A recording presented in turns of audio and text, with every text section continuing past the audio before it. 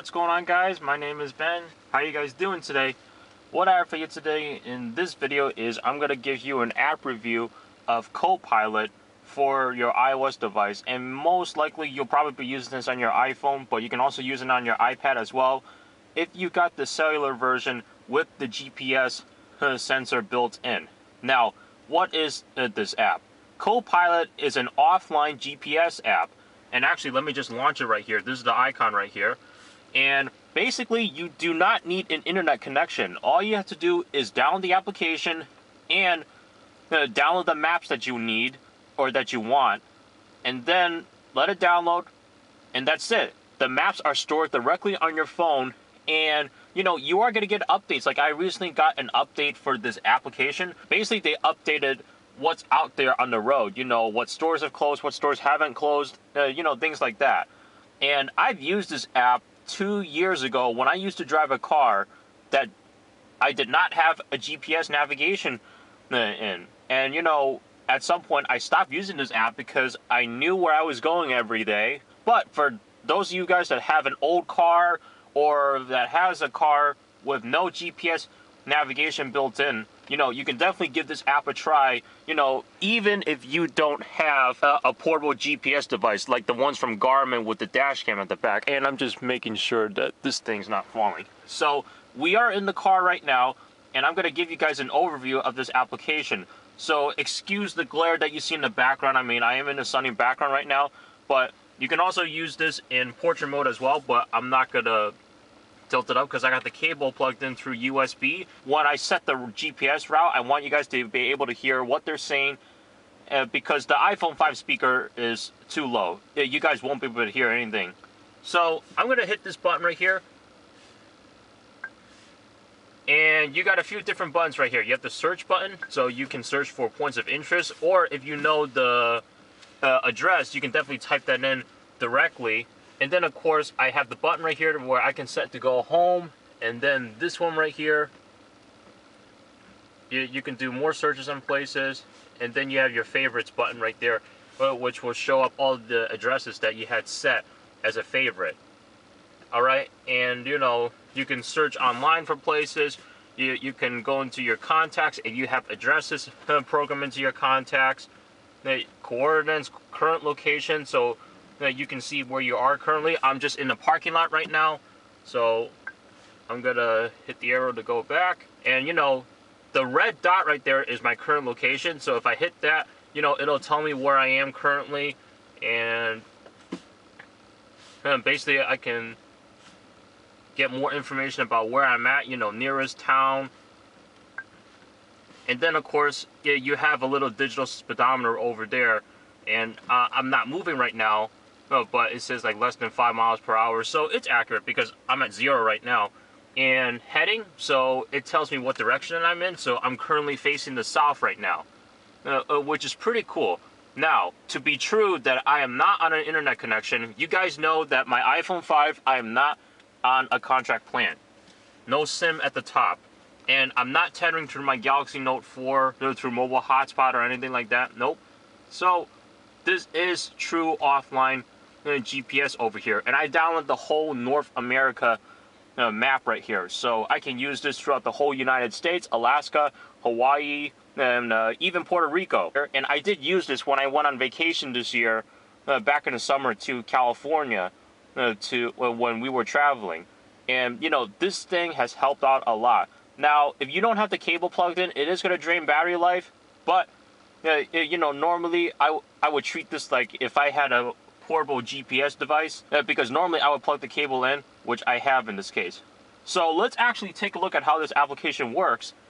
So I'm going to set a route over here, and I don't know the address off the top of my head, so I'm going to go to search places.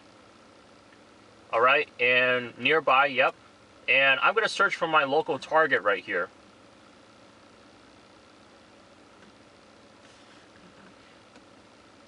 And let's see if it picked it up. And you hit that plus button right there to set your destination. And then, of course, you have the map right here, so it gives you a guide of where your destination is going to be at and how you're going to get there. Alright, so let's start the route. And then of course it pops with this message, you know, unsafe to do this while driving.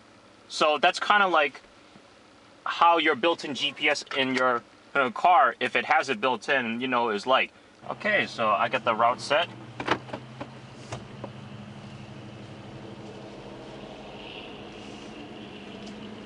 Turn left on Connecticut 10 South, Queen Street. Okay, gonna make a left right here.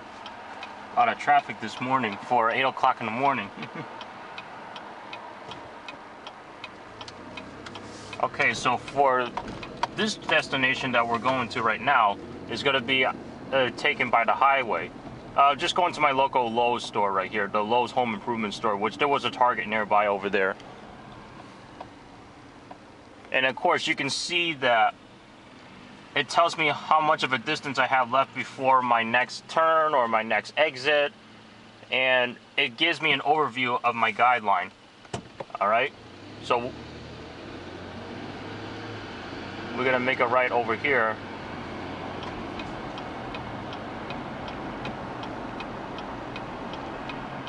Okay. Turn right on ramp to I-84 West, Yankee Expressway. I do apologize if the camera is going to be shaking a little bit. I don't have a very stable position in the vehicle right now with this tripod, but I kept it as tight as I can.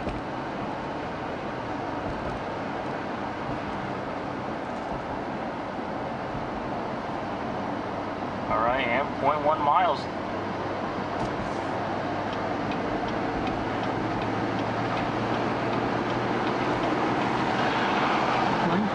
Miles ahead. Take exit 31 to Connecticut 229 North, West Street. Alright, and it tells me what exit that I had to take just now, and it shows me how many miles I got left. And as you can see on the bottom right here, it tells me what my next turn or my next exit is supposed to be. So in this case, you know, my next exit is exit 31. 1 mile ahead. Take exit 31 to Connecticut 229 North, West Street. And plus, notice how when I'm on the highway, it shows me, okay, what my exit sign is supposed to look like, and it tells me which lane to stay in. So I got 3 different lanes over here, and it wants me to stay all the way to the right. You can see by that yellow arrow highlighted, and it changed the view to like how the road's gonna look with that exit over there. And of course, I can exit out if I wanted to, but I got 0.5 miles left before I get there. So we're just cruising. 0.3 miles ahead. Take exit 31 to Connecticut 229 North, West Street. Okay, here comes our exit right here. So I'm going to take it. Take exit 31 to Connecticut 229 North, West Street. And you know what? I'm supposed to make a right here, but I'm going to make a left to show you that it recalculates. And then we're just going to go about the turning around. Keep right. Keep right on Connecticut 229 North, West Street, then turn left. Alright, just add a traffic light here. Okay, now I'm going to go left. As you can see, we just made a wrong turn. 0.2 miles ahead, turn left on Hart Street. Okay, so it wants me to make a left turn onto the street right here. Which I know the area pretty well. Turn left on Hart Street. Yep. I know the area pretty well, so I'm pretty familiar with where my streets are at. But if you're in an area where you're not 100% sure what the area is like and where all the roads are, possible chances you might be coming through some wrong turns. Turn right on Ridgewood Road. Okay, so I'm going to make a right here because we're going to turn around. 0.2 miles ahead, turn right on Holly Hill Drive. Okay.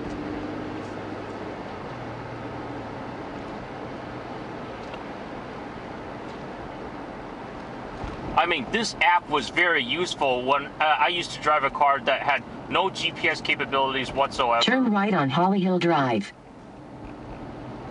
And believe it or not, I still find it useful. I mean, the only thing is sometimes when you're trying to look up a particular points of interest, you're not able to find 0.3 miles ahead. Turn left on Hart Street. Like, for instance, like I tried to find my local Target, but I wasn't able to pick it up through the points of interest just now. That's why you might have seen a chop in this video. So what I did was I scrolled down on the map and, you know, picked the spot where my local Target was at. I hit it and it popped out Lowe's Home Improvement. So I'm like, okay, let's go over there because that's the same destination Turn left on anyway. Hart Street. The only thing that I don't like so far about this application is like when you're doing a U-turn like this, see that X has blue markings over there, you know, over here. That should have gone away. I mean, that's how like standard GPS applications in cars operate. You know, in this case, this one, it doesn't remove that excess highlighting that I just went through. But since I'm going back on the same route anyway, for that particular route, it's fine because that's how I'm able to get to my Lowe's. Connecticut 229 North, West Street. You know, I'm not going back on that little U-turn anymore, so it should have just unhighlighted.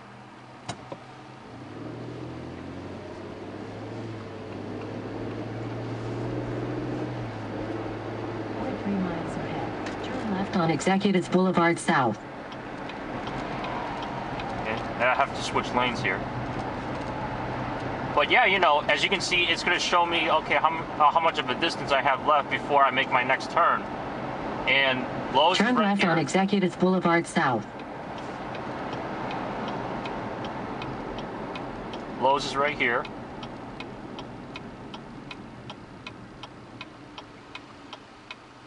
And if you want, you know, with the iPhone's multi-touch display, you can zoom in as well. Now, as you can see, I just moved my screen a little bit. And 0.3 miles to Lowe's Home Improvement. I hit this arrow right here, and it brings me back to my, where my vehicle is currently at. All right, so we're coming up on our Lowe's here.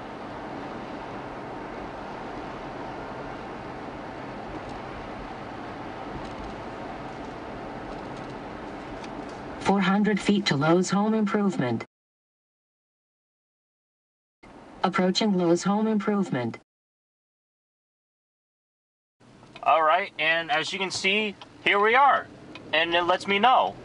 Now, in terms of this application, from what I've seen on like modern GPS devices these days, and oh, you have the two buttons right here to restart navigation, or you can save like where your car is currently at. And you know, to save car location, I would say that's most likely for like when you're trying to save your parking spot. Because this app, you know, from the last time I used it, a year ago or so, there was a button for me to save where my car is currently parked. So in case if I was in a big parking lot or something and I forgot where I parked my car, you know, if I have my phone on me in my pocket, pull it out, open this application, and just locate where the car was parked at. But, you know, in this case, we're not going to do anything like that, so I'm going to exit out. And there you go. And, you know, one thing I noticed about this application compared to when I used it a year ago was that even if I reach my destination, the route would, the navigation would still keep going, and it would not stop. Even if I arrived at my destination, then as soon as I start pulling away from it, then it acts like, okay, navigation was still resumed, and basically tell me the directions to get back over there. But this time it acts like a traditional GPS unit inside a car, where once you reach your destination, that's it. You're done, and it's ready for your next route. So as you can see, that's just a quick demonstration of how this application works. I really do love this thing, and this is available for both iOS and Android. I mean, it was a paid application, not gonna lie, but I tell you what, it was very cheap at the time. I think I bought it for like $7 or something, and I think it's definitely gone down in the price right now, but definitely worth giving it a try. And I'm gonna leave a down link in the description below, because there is a free trial version, and I did try it, The only thing that I wasn't able to get was voice guidance for GPS. But here's the thing. Just by looking at the free trial, just by seeing how it worked without the voice guidance, I'm like, I know this is a great application. I'm going to need it when I start going to school after I graduated high school. And, you know, I'm going to need something to guide me on where I need to go in case I get lost, because I'm not going to have a mobile phone until I actually start getting out there into the public all the time. And now that I am, you know, I got a mobile phone, which is the Galaxy Note 4, but I also have the same application for my Note 4. But as you can see, it works great on the iPhone 5, and you got the 6S Plus or the 7 Plus. You know, basically, iPhone 6 and up, it's gonna work even better because you got the bigger screen real estate. I mean, a 4-inch screen right here on the iPhone 5 was not too bad, but I first started using this application on the iPhone 4, believe it or not, and it worked great back then. It was just a little sluggish, but the iPhone 5 it got even better. And I know with the 7 Plus or the 7, 6S, whatever you guys are using, you know, it's going to be even better. And one thing I want to note is that as you're driving, you may see these little icons right here. These are basically like the points of interest right here. So as you can see, you know, Lowe's, Home Improvement, but I can also tap on the road to see where that is exactly and what street that is and what town that's in. And of course, I can hit the arrow, go back to my current location. So, I mean, on a 1 to 5 scale, I give this a solid 4. The only thing that I would knock it off on so far is not enough points of interest support, but that's why you would have the address.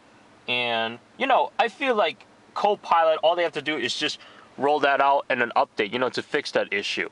And as far as the highlighting feature, the highlighted route, once you start going through your route, I'd say it should just unhighlight whatever I just passed. And as you can see, I just made that little circle turn right there just by making a right, and then I made another right turn, and then I made a curve right, but it still kept the old route that was highlighted that I already went through. And me personally, I feel like that should have just gone away just like any other GPS application. And if you have music stored on your iPhone right here, you can play the music while you're using this GPS app right here. And when it needs to speak to you, it's going to lower down the volume of the music and turn up the volume of the voice guidance so you can hear where you have to go. That way, you are guaranteed to not miss a turn. But other than that, not every GPS application is 100% reliable because there's always going to be some mishaps here and there. Like, there was actually one time where I was told to make a left turn onto a street, but that was a one-way street only in the opposite direction. And I sent some feedback back to CoPilot, so I'm not sure if that was 100% fixed right now because that was coming out of the parking lot. It wanted me to make a right, but I can only turn left because that was one way only. But other than that, I'd say definitely give this application a try. And if you guys are in need of an offline GPS application in another country, I mean, CoPilot does have some options right there.